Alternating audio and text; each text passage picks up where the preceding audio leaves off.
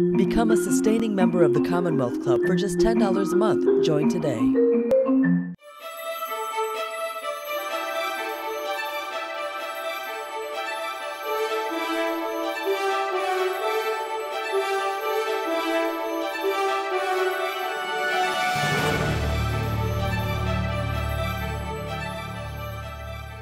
Greetings. I'm Dr. Robert Lee Kilpatrick, the chair of the Health and Medicine Member-Led Forum here at the Commonwealth Club of California in San Francisco.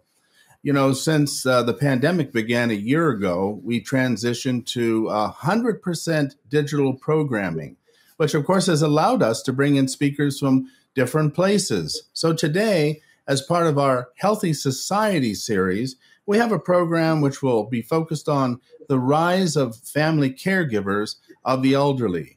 And we have a dynamic group of speakers today who are experts and know all about this topic, which is of interest to all of us. I'll quickly introduce them and then hand it over to our moderator. Today we have Dr. Teresa Terry Harvath, PhD, and she's a professor and senior director for strategic initiatives at the Family Caregiving Institute, the Betty Irene Moore School of Nursing at the University of California, Davis. Hello, Terry. We also have Dr. Susan C. Reinhard, PhD, who is a senior vice president and director of the AARP Public Policy Institute. She's the chief strategist for the Center to Champion Nursing in America and Family Caregiving Initiatives. And I believe you're in Washington, D.C. Greetings, Susan. And finally, our moderator today is Jonathan Davis, who's the founder and CEO of Trulta, which is a young company that is helping caregivers to be more effective in their work. So without further ado, I'm going to hand the baton over to you, Jonathan, and I'll come back near the end of the program. Okay? Bye for now. Thank you very much, Robert, for that warm introduction. I'm excited to be moderating the conversation today with Terry and Susan, two influential leaders in the family caregiving space. By way of introduction, my name is Jonathan Davis, and as Robbie said, I'm the founder and CEO of Trulta. We are a tech-enabled education and support platform for families that are managing care at home for their aging loved ones. We partner with healthcare providers, insurers, and social service organizations to help families build skills and find support when caring for an aging loved one. With the insight of these two fantastic speakers, we're going to have a practical and candid discussion about how families are managing care for our aging population. Please feel free to ask questions in the YouTube chat and we'll address them during our conversation. I'll start by passing it over to Terry and then Susan for introductions. Thank you so much, Jonathan.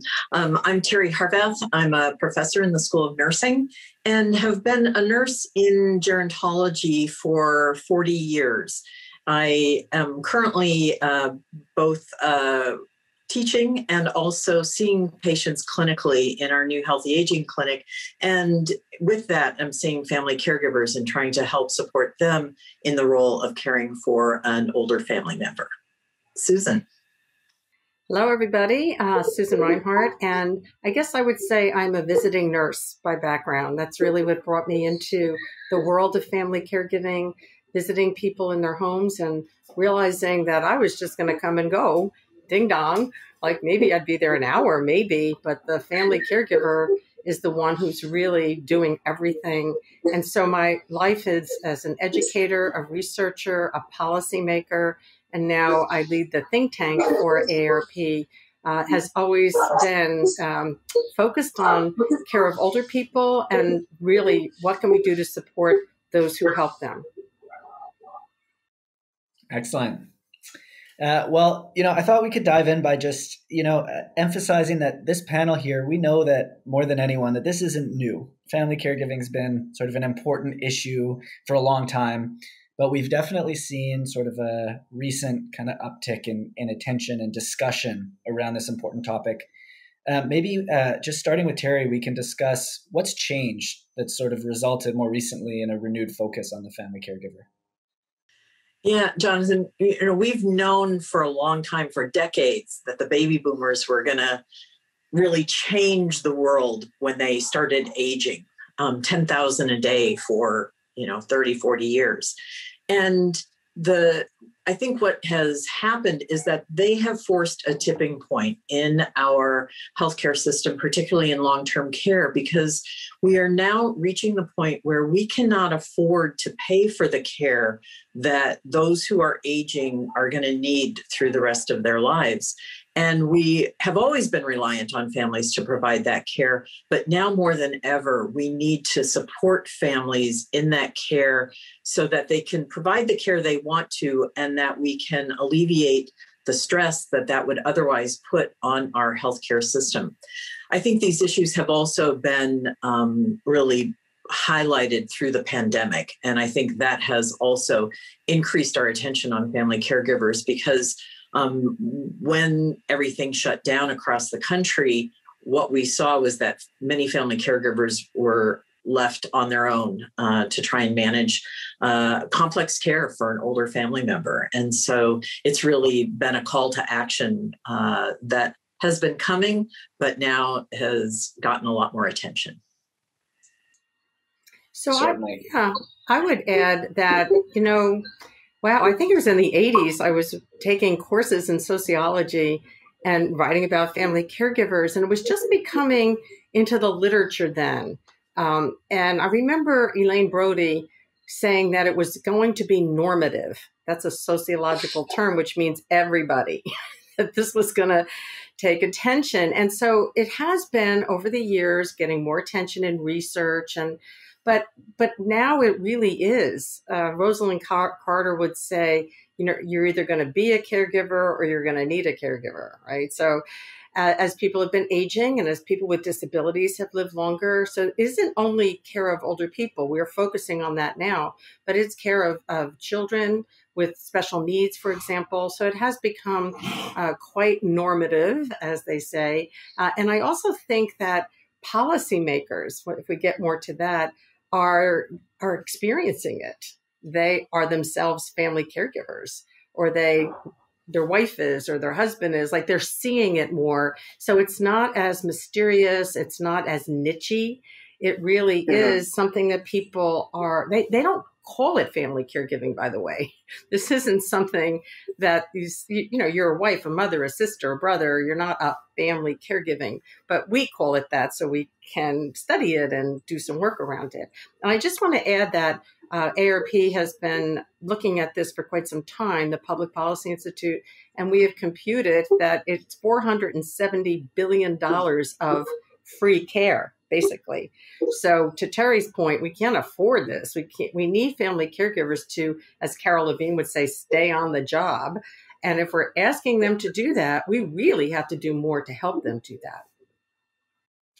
Yeah, that's a great point. And I think, the ARP has been working on it a long time at policymakers, researchers, and, even I think that with innovators, new startups, is another kind of indicator that, hey, it's kind of crossing that precipice from being a nice to have to a need to have. And there's a real sort of imperative to innovate to help family caregivers, which I think is another good indicator.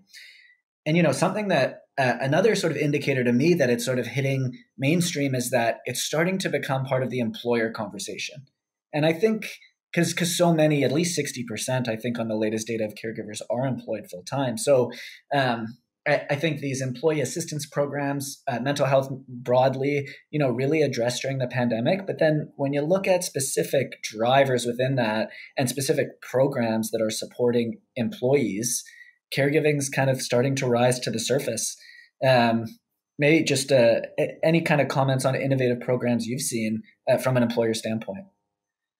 Sure. Actually, we have done some surveys of this, and for quite some time, when I was deputy commissioner back in the 90s, I was trying to get employers engaged and point that out. It was not an easy lift then, I have to say, but it is getting more attention. Partly, as I said, it's normative, but also because we have shown through our studies that 1 in 4 caregivers is a millennial. And that was shocking when we started putting that out. And the truth is, isn't news. That's been true for quite some time. We just put it out there. Well, they are the younger people in the workplace. Now we have Gen Zs that are family caregivers. So, we used to talk about the average family caregiver as a woman in her late 40s caring for her mother, by the way, white, caring for a white mother. And so that average, which is still true, just belies the millions and millions, over 40 million family caregivers they come in all ages, shapes, sizes, everything. And so this focus on millennial caregivers has helped get the attention of employers in particular, because they really, really want to recruit and retain, we hope, people of all ages, but definitely a younger population too. Yeah, I would echo that, Susan, that pre-pandemic, we already had a lot of research that demonstrated that caregiving can interfere with employment. Taking time off to take an aging parent to medical appointments, or fielding phone calls from in-home caregivers when issues come up.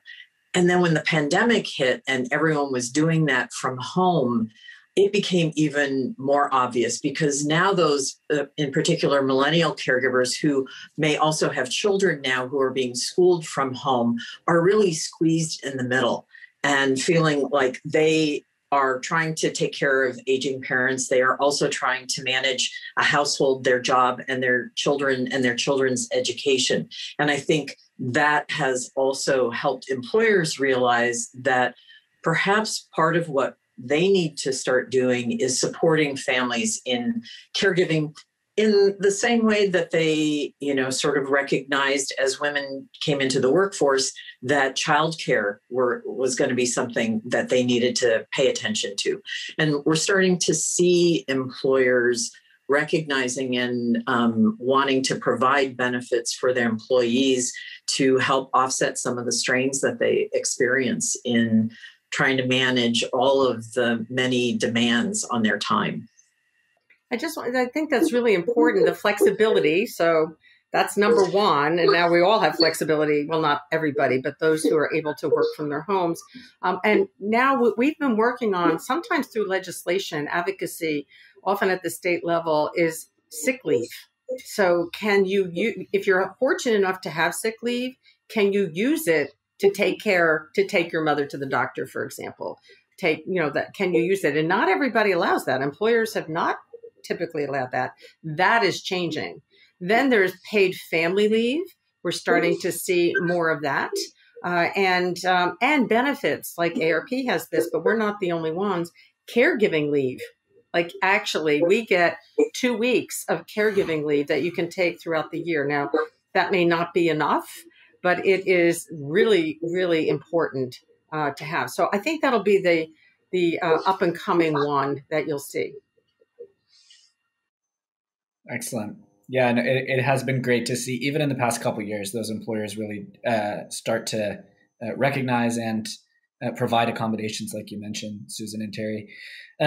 If we step back and more broadly look at sort of the tools, the support, what's out there for all family caregivers, employed or otherwise. And to the audience, we encourage you to pop questions into the chat. I look at the AARP, there's 20 million family caregivers performing medical and nursing tasks, according to the fantastic research going on there. And they're doing so with very little guidance. So these are intense, time-consuming, sometimes very stressful caregiving situations. And I know that your two organizations, the AARP and UC Davis, have collaborated in the past on the Home Alone Alliance, tools specifically for caregivers managing complex care.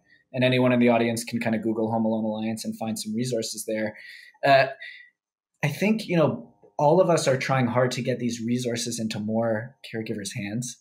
What do we have to do to accomplish that? What are the barriers, and how do we get these solutions into more caregivers' hands? So I'm really glad. This is, of course, a passion. I told you I was a visiting nurse, and I knew this was going on for years. I'd go in and I had to teach them how to give an injection, how to put a tube down somebody's nose. When that happened the first time, I was like, are you kidding me? And I literally shook when I first did it. And I'm going to leave this retired teacher caring for his wife with Lou Gehrig's disease is what it was. I'm like, I cannot believe that he's supposed to have to do this. I gave him my home phone number to call me over the weekend because I was so worried about him. And that's going on. We even have intravenous medication at home and peritoneal dialysis. I know these are big technical terms, but that's the point. They're big technical things. And so what can we do? So I did start that study, Home Alone, with some funding from the John A. Hartford Foundation. I really need to thank them for that funding. And wasn't a shock, but it was good to have data, like to actually say, this is what's happening. And it has become part of the world right now that I live in, that people say medical nursing task or complex care, and they're paying attention to it. So we started by developing videos that we looked all over. There's got to be videos to teach people how to do things. But the videos that existed were how a nurse faculty, how Terry would teach a student, for example, or how I used to teach. There was no caregiver in it, for one thing. There was never a caregiver in the picture, right? And a very technical language and things like, this is going to be easy. Well, it's not so easy. And don't make me think that I'm stupid if I don't think it's so easy. So we started by doing research on, well, what are the do's and don'ts in creating these videos? So this has been going on now for a number of years. My colleague, Dr. Heather Young, who is a colleague with Terry, and I started, how are we going to do this? Then we joined forces, more specifically created the Home Alone Alliance of others that would join us. So we now have many, in fact, we're still doing them. We're now going to work a series on pain management. So we have many of them. We have many that are in Spanish, and we have tip sheets that are they're in several different languages, and they're sitting on this No Longer Alone, arp.org/No Longer Alone website. We are starting to push them out. They are going to eventually be on YouTube. That's like taken a while to get going on all this. You have to do all the legal stuff, the copywriting and all that kind of stuff. We have hospital systems that want to use them. Terry's got them on her website. They're on many different websites, but this year we have a whole communications plan of how exactly we're going to be pushing them out. And ARP is going to take a much stronger role in doing that. I mean, we wanted to make sure they were good. We did evaluation research on them. How is this working? So, we're pretty careful about it, but we're very confident now that they are a good series. Yeah, Susan, you alluded to, I think, one of the challenges in getting this information out in the hands of family caregivers is that many family caregivers don't identify themselves as caregivers. And the healthcare system also doesn't have routine ways of screening to determine who is or who has a family caregiver. Certainly the CARE Act that AARP has been instrumental in getting that legislation passed in most states across the country is helping that. But our systems are not set up. I'm seeing caregivers in our clinic, and the first issue that we had to figure out was, well, whose chart does this information go in? If the caregiver is a patient of UC Davis, should it go in their chart so their providers know about it? And if they're not a patient, or even if they are, shouldn't this information about caregiving also go in the electronic health record of the older person? And we don't have mechanisms to easily connect the information about the caregiver with the older person. And so there are system changes that we need to make in order to, first of all, identify who is or has a family caregiver, and then do screening about how they're doing. Are they experiencing high levels of stress? Because there are some caregivers who are managing quite well, and we learn from those caregivers about strategies they've figured out through trial and error, what to do. But we need to be able to identify those caregivers who are really struggling and who would most benefit from these resources that we have.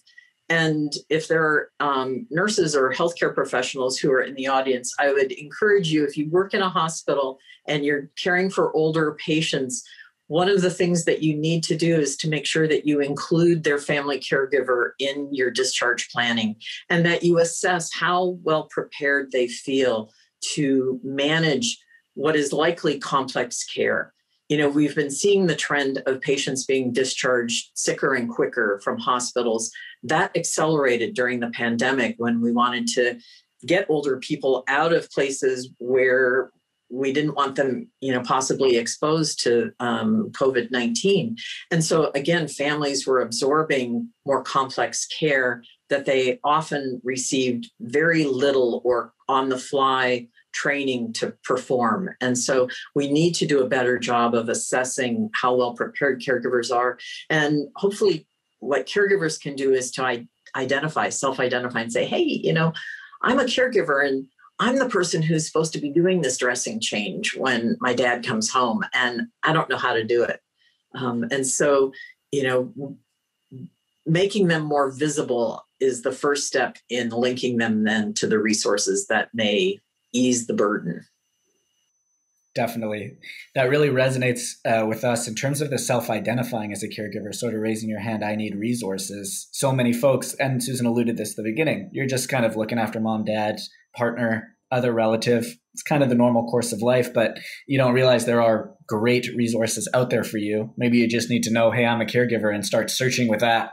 Or maybe, as you can go straight to that Home Alone No More and Home Alone Alliance on the AARP to find those practical videos. We're out there, when we're trying to deliver our training programs to family caregivers in partnership with state government. There's hundreds of thousands of caregivers in their state or county, and it's so hard to get them to raise their hand. It's like almost, what is the marketing message to say, hey, there are resources out there for you to sort of help you provide care at home. And that certainly that certainly resonates with us. I think, Jonathan, another challenge is just that there are resources out there. And when caregivers go to try and find them, it can be daunting. And the curation of resources so that you know that you can trust this information, I think, is also part of the challenge. And through the Home Alone Alliance, that's another piece that we've been taking a look at. How can we ensure that the information that we're putting out there and that we're recommending to family caregivers is based on the best evidence available? And that can be difficult to find. There are resources that I send caregivers to with great confidence, the Home Alone Alliance and our website, but also the Alzheimer's Association website has a lot of really well-curated, well-reviewed information that is for people with Alzheimer's disease and other dementias, for their family caregivers, as well as for professionals. And so getting a hold of just a few places where you can trust that information, I think is also an important piece of decreasing the overwhelming feeling you can have when you do a Google search and you get hundreds of thousands of hits that you have to sift through.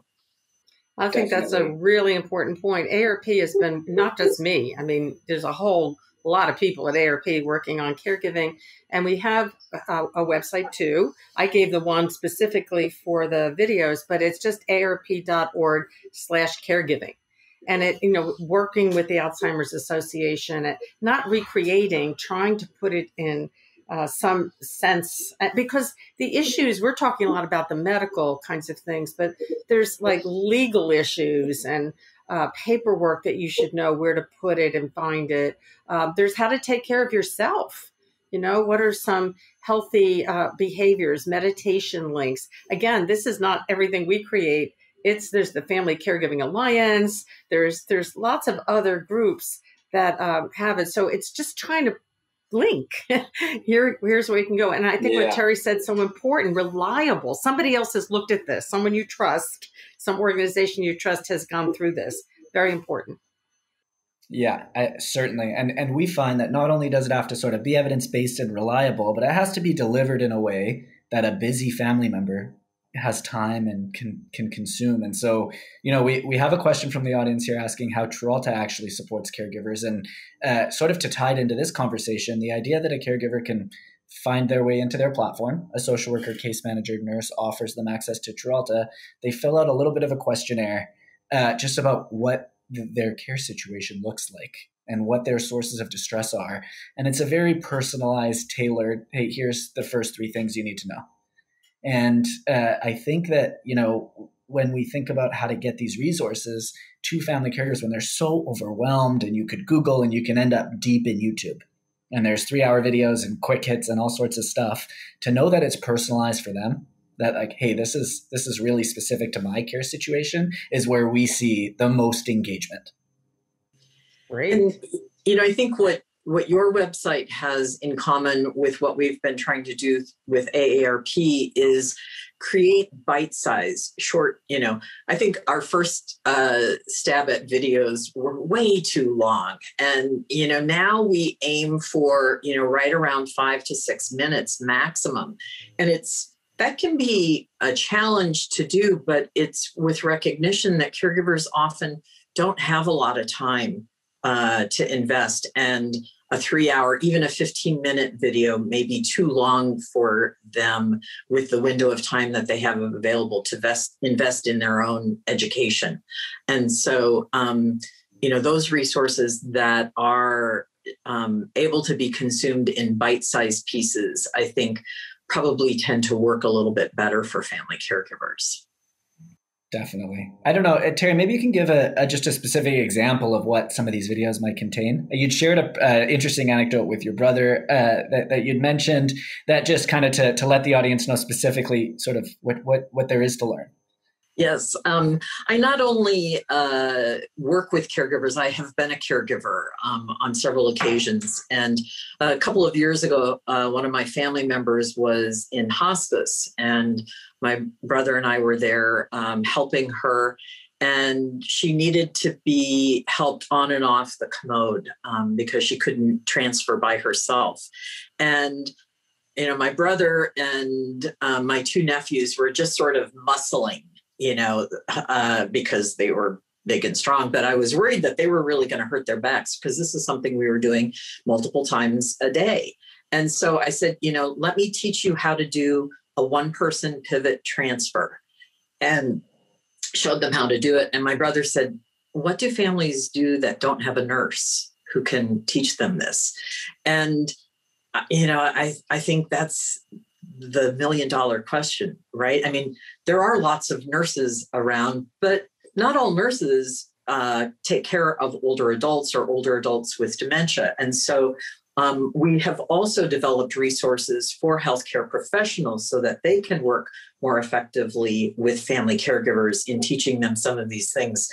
But we've got videos on different aspects of mobility, on managing urinary incontinence, on how you manage complex equipment in the home, nebulizers, oxygen, mechanical lifts. We are just finishing up, putting the finishing touches on a series of videos looking at how can you manage a hospitalization and be involved in a way that helps you advocate and leave that hospitalization with the information that you need to provide care in the home. And so with these videos, we've tended to focus on those things that Susan and I went to nursing school to learn how to do, that most families, really don't know how to do this. Some figure it out. Some have a nurse who can help them figure it out. And for the rest, we hope maybe they'll look at these videos and that they'll be helpful to them in figuring out how to do some of these things. That's great. Thanks. That's a concrete example. Hey, we have a question from the audience here just about the pandemic. So if we were to step back and reflect on the past year and say, I know we touched on it earlier, but maybe are there a few headlines from each of you about how the pandemic will change approaches to caregiving moving forward? Maybe we can start with you, Susan. Yeah, we just did a webinar yesterday on this, actually. We have a whole series about this aimed at professionals. And the first thing is understanding the value of a family caregiver, recognizing them, including them, as Terry said, include them in the team. What does that mean? So she mentioned the CARE Act. It's the Caregiver Advise, Record, and Enable Act that came out of this research from Home Alone and is now in, as she said, most states. And that's a beginning, because when someone is hospitalized by law, they must ask the person of any age, by the way, and any diagnosis, is who's going to help you? Is there anyone that's going to be helping you? You know, not family care, anyone that's going to help you, and they use different things. And if the person says yes, then they are asked if they would like that person or persons' names in the electronic health record. That's huge. That's like the first time, this is a law, that they have to put their name so you know who you're supposed to be talking to, right? And that automatically gives them the legal authority, the professionals, the legal authority to talk to people, because that's a whole issue of privacy, right?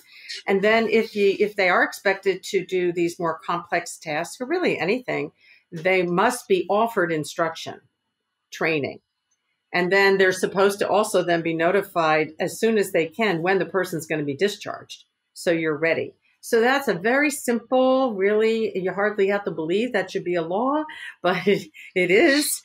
Now we're very happy to have that. And we're studying, again, how it's being implemented. Well, the pandemic, we were already doing that. Then the pandemic hit. When the pandemic hit, nurses will say, you know, I never realized how much the family caregivers do. Simple things like getting water, you know, just reaching things, bringing things in that the person needs. It may not seem like a lot, but it is. And when nurses needed to start doing more of that, that was a lot to do. Then it was, well, you can't visit. Can we use electronics like an iPad, an iPhone, etc., to help visit? That became something certainly ARP lobbied at the state level quite a bit. The great hospitals were doing some of these things. There were funders that were giving money for equipment, you know, iPads, et cetera, to do that. Well, now, thank God, we are in a situation where you can visit again. But we also still need this electronic forms of communication, because the caregiver might be working and can't come, might be a long distance caregiver. That's new, and that's not going to change. That I see that as a real positive of trying to bring somebody in. And then there's also, let's start talking to the family caregiver right from the beginning. Include them in medical nursing rounds so they can hear from each other and understand what's going on. That's what we were talking about yesterday. So it used to be many healthcare professionals either ignored the family, might have even seen them as kind of annoying, like, oh God, they're here, you know. I hate to say this, but it's true.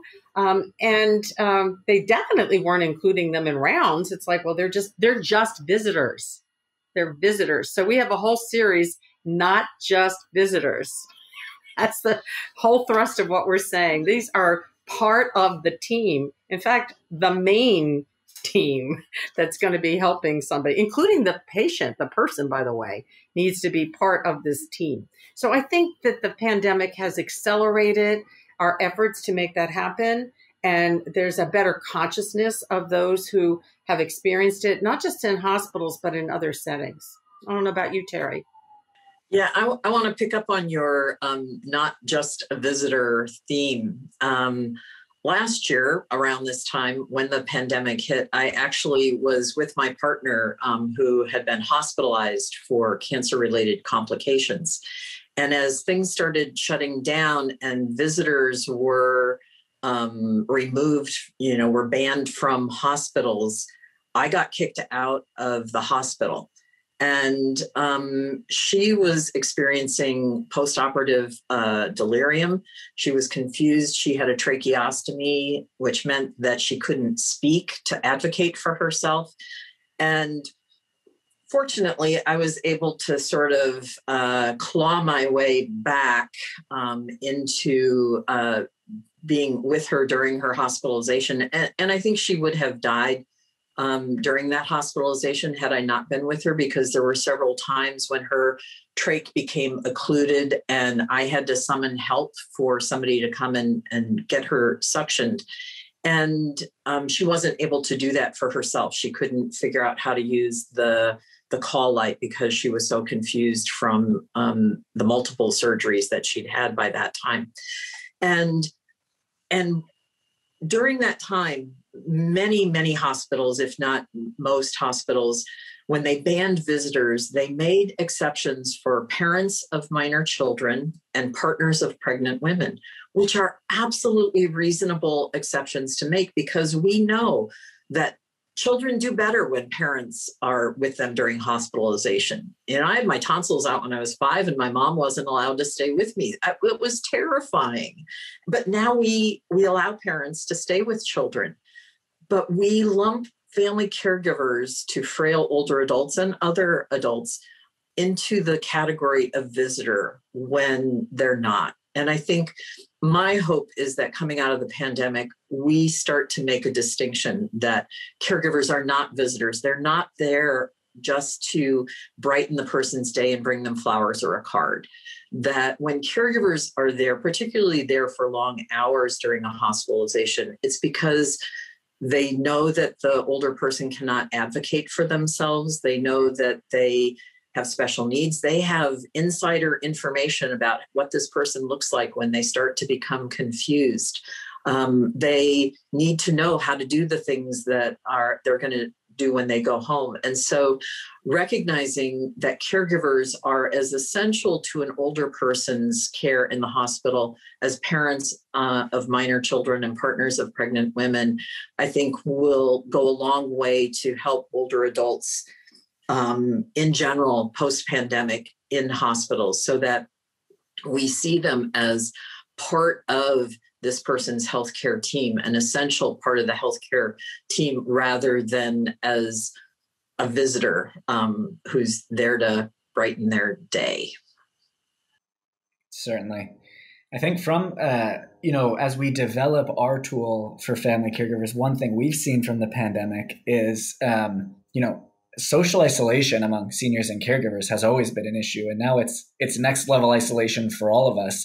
But for these caregivers, and especially because we support a lot of families who are managing Alzheimer's or dementia at home, they're caring for a loved one sort of with cognitive decline. And, we talk to some of these, an older gentleman who's a big user of our portal, who's caring for his wife and just kind of needs someone else to talk to. The best thing we can do for him is get him in touch with another caregiver who understands. And so the way we've shifted our innovation for supporting families during the pandemic is to go beyond building skills and providing support, beyond giving them this personalized kind of learning journey, but actually saying, hey, we have to connect you with one another, because this social isolation is causing, adverse health effects for you, but also sort of just the health distress that is well beyond even pre-pandemic caregiving, which was already a major issue. And so, yeah, the other piece where we're seeing this play out is when family caregivers are trying to get access to the COVID-19 vaccines, where, again, they often are not seen as an essential part of the healthcare team for this older adult. And so while they're bringing the older adult in to get a vaccine, they may not be eligible to get a vaccine themselves. And I've heard from so many family caregivers who have been so fearful. It's my job to protect my mom or to protect my spouse. And, I'm afraid that I'm going to be the one who brings COVID here. So that isolation, I think, was intensified by fears that caregivers had about whether they would be the link to COVID for an aging family member. And I'm very pleased to say at UC Davis, we've been successful in advocating for family caregivers to also get vaccinated when they bring an older family member in, if they are also a patient at UC Davis, so that we can track that. And I think that helps the caregivers, burden tremendously when they feel like I am less of a threat to bringing COVID to my family member, not just because they're vaccinated, but because I too am vaccinated. Yeah, that's a great point. We have a question from the audience here about, I mentioned the social isolation, and someone asked if there's caregiver groups where they can get support. So if someone is in a situation where they want to chat with other caregivers, I don't know if across the AARP or the UC Davis network, but what would you recommend for a caregiver that's looking for that kind of support group? Maybe we'll start with Susan. Well, we do have on that website connections. It's not only for caregivers, but if you are looking to talk to someone, we started a whole way of connecting people. So we have volunteers that will talk to people, and we have those that want a volunteer. So that is also on the website. Again, it's not specifically about caregiving, though, although we have a lot of family caregivers. And there are other things on the website for caregivers to connect. So it's a lot on that website, I realize, but they can connect in that way. And there are social media groups as well. Facebook has groups for family caregivers. And, the caveat that I would offer is that absolutely talking to other caregivers can be a source of support, knowing that you're not alone in the challenges, the concerns you have, the frustrations that you have. It can be helpful to know that you're not a bad person, that it's actually quite common when you're caring for someone to feel all these different emotions. Some caregivers also report that they don't want to be exposed to other caregivers' problems because they don't know whether or not those are problems they're going to have. I see that particularly in the context of dementia and Alzheimer's disease, where somebody who's just starting to deal with a family member's Alzheimer's disease does not often want to talk to somebody who's further down the road there, because that can paint a bleak picture that they may not experience. And so if you go to a caregiver support group and you don't find it useful, don't give up on that as being an option, but try to find a different support group and see if that actually is a better match for you. Because, just like different neighborhoods have, different vibe, so do different support groups. And so don't give up on that as being a source of support if you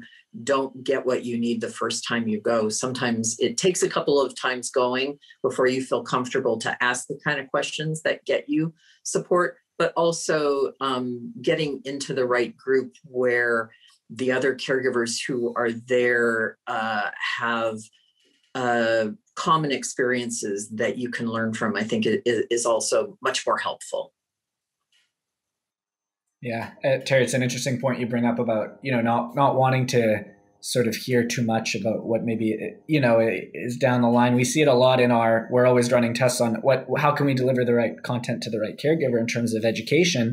And when it's sort of earlier stage Alzheimer's or cognitive decline, when we use words like brain health and memory changes, we can engage a bit, more, and no one wants to talk about dementia at that point. They just sort of want to understand what they need then. So it's definitely kind of a trend we see in the technology as well.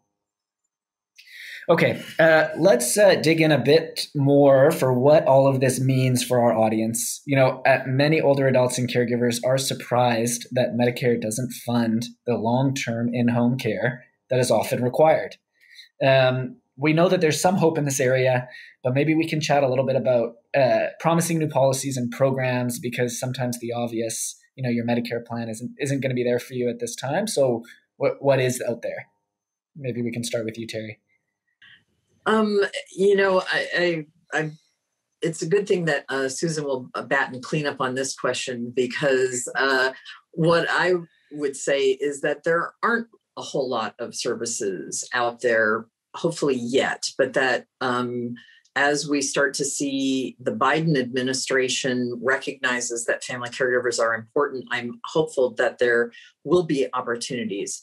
There are some programs, and actually one of them is the PACE program, that people who are, it used to be just for people who are Medicare and Medicaid eligible, but they've expanded so that they now allow some private pay, but that provides a lot of both in-home and community services for family caregivers on an adult daycare model.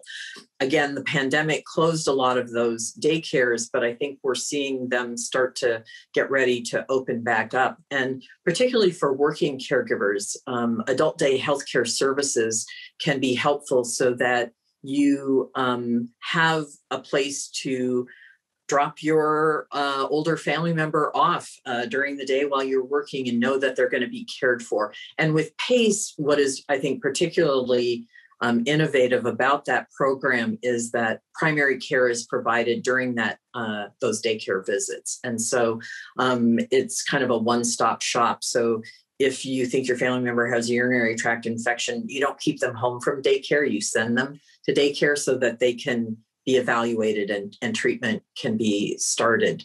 Here in California, we have the California Caregiver Resource Centers. They cover large geographic areas, but they have a lot of online and some in-home support services that are available for family caregivers. And so I think we're starting to see more community-based models developed.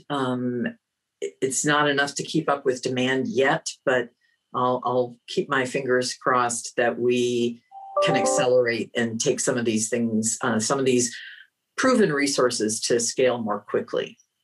Susan, you probably have more optimism to share. Well, those were all very good things. And there is the possibility of tax credits coming down the road. We've been pushing for that for quite some time. Some states do that, but this would be a federal tax credit for family caregivers. There is in some states that you can get paid as a family caregiver. We did just do a report very recently at the Public Policy Institute. You can just Google that, ARP Public Policy Institute. You can find it, or I can send it to you, Jonathan. But it's not typical. It's not like it's actually something that is often asked. Can I get paid for doing this? Well, in some states you can. It's something that I think we should be doing. By the way, during the pandemic, many states did ask for permission to do that because the workforce to send somebody to someone's home was just very difficult to do. Workers were afraid to go. Family members were afraid to bring somebody in. And so that became, in many states, a possibility. And I'm hoping, and that's what we're pushing, like, look, didn't that work really well? Let's keep doing that. It's a good idea because there's never going to be enough home care workers for the need that's coming. So I think that's probably the most promising as it goes along. There have been studies of this over the years, New Jersey actually being one of them, that there isn't fraud. There's not a lot of fraud going on with this. So, policymakers get worried about that. And we certainly can't afford to pay the $470 billion of free care. That would be an awful lot. But there should be some that can do this. California has actually been a leader in this for decades, 30 plus years. They are the number one place that you can find those kinds of things.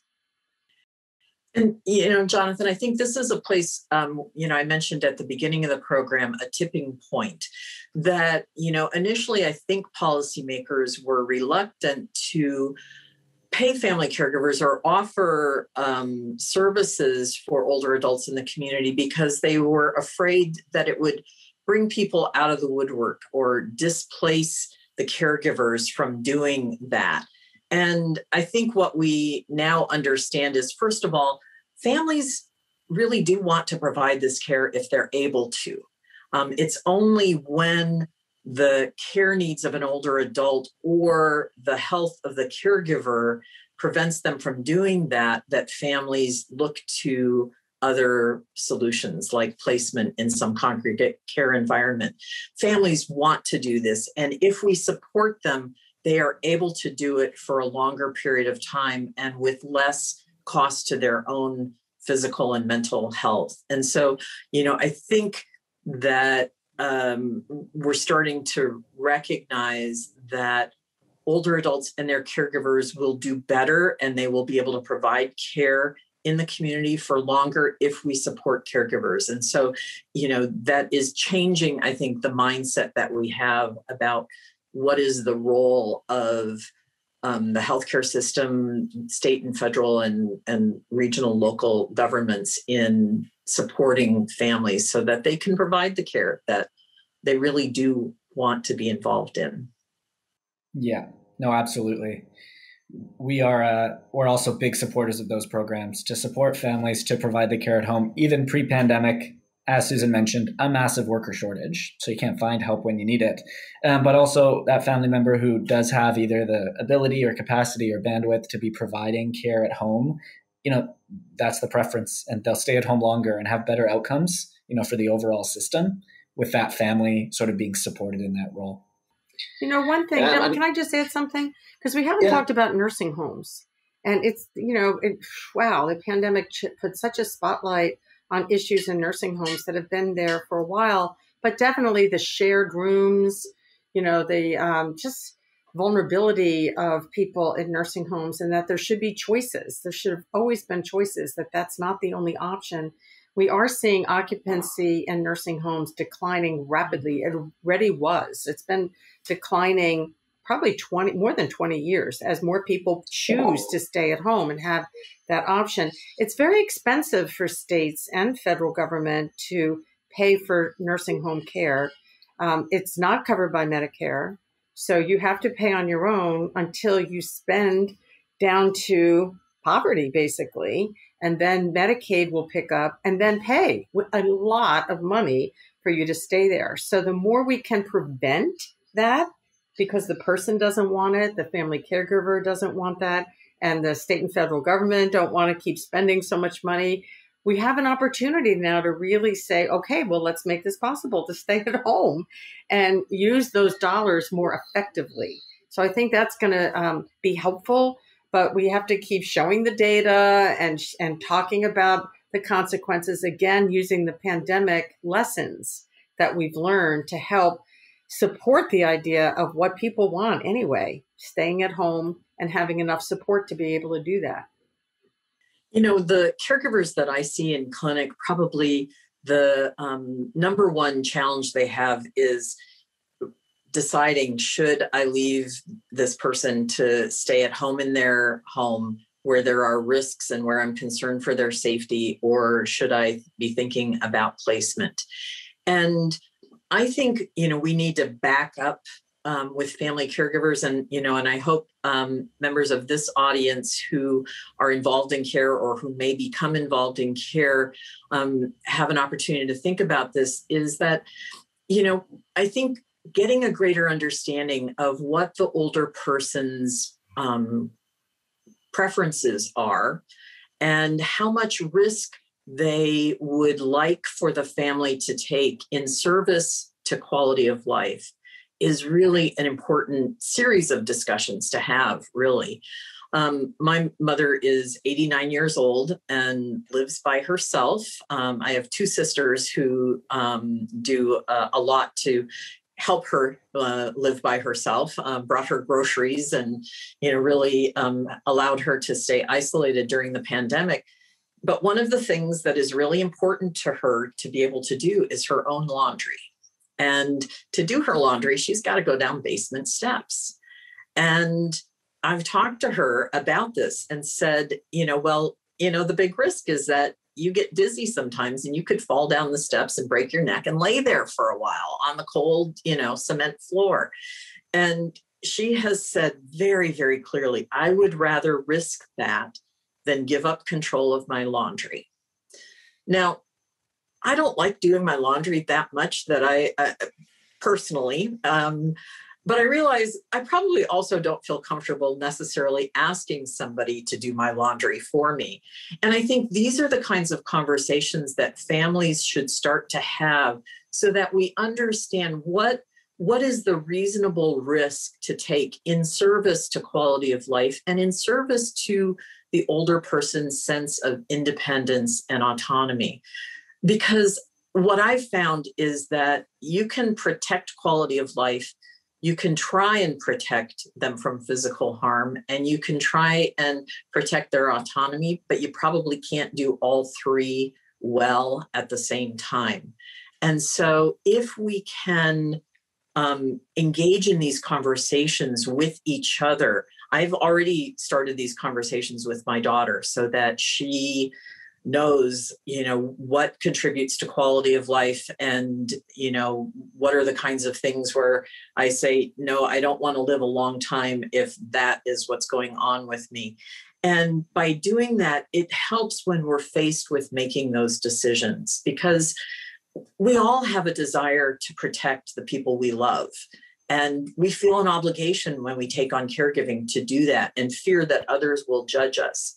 And yet, I think sometimes, first of all, we can't prevent all bad things from happening to older adults, that none of us are going to get out of this life alive. And when we realize that, in some ways, it sort of eases the pressure that maybe mom can stay doing her laundry for longer and it's important to her. And maybe she'll fall and we will all feel terrible if she falls and if it's a bad fall.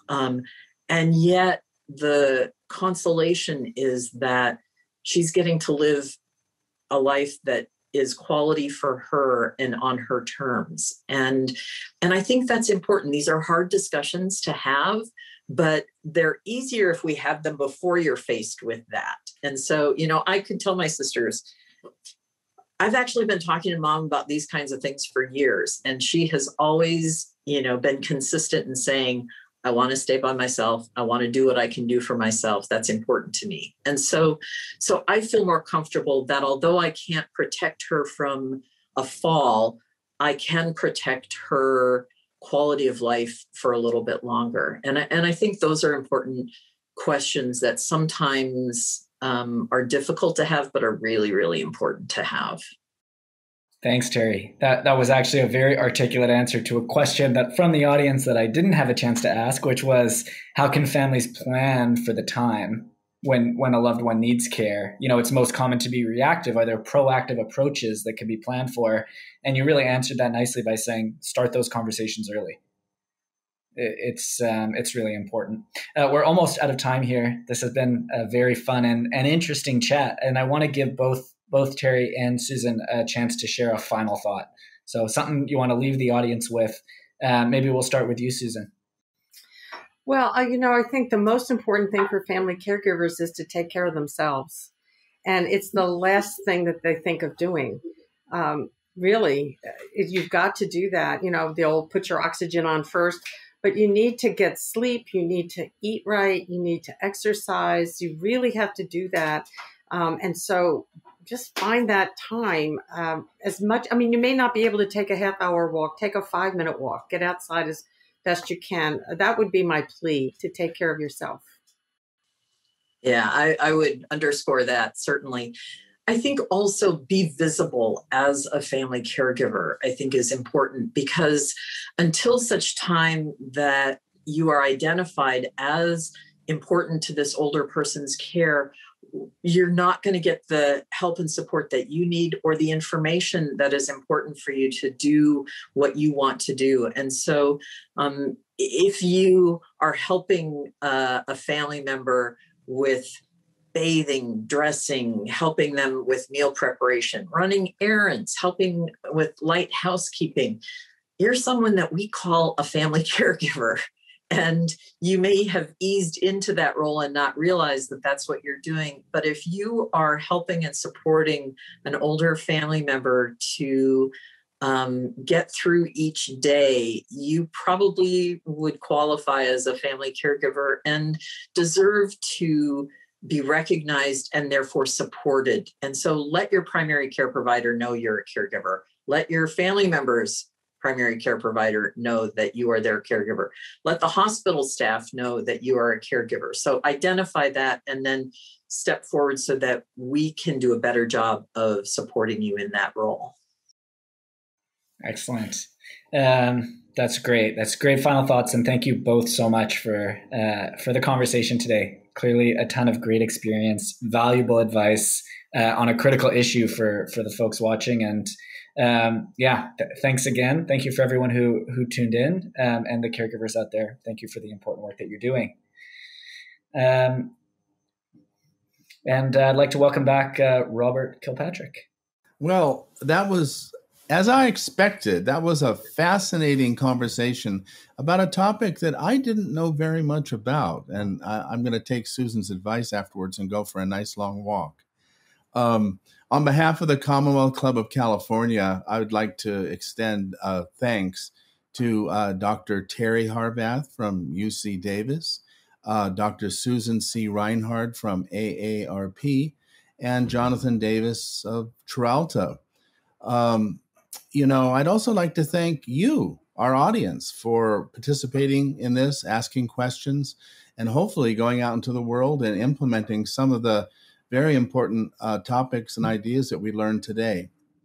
Since 1903, the Commonwealth Club of California has been active in organizing programs on topics of interest to our members and the wider community. At the moment, we're organizing over 450 programs a year on a completely digital platform. So I encourage everyone watching this to consider becoming a member for a modest $10 a month, which is tax deductible. Certainly, it was a great investment that I made. We're the oldest and the largest public affairs forum in the United States of America. Look at our website at www.commonwealthclub.org. Look at the spectrum of programs in health, medicine, and anything else you can possibly imagine. I invite you to join with us. Thank you all for a wonderful program, and I hope you have a good day. Bye for now.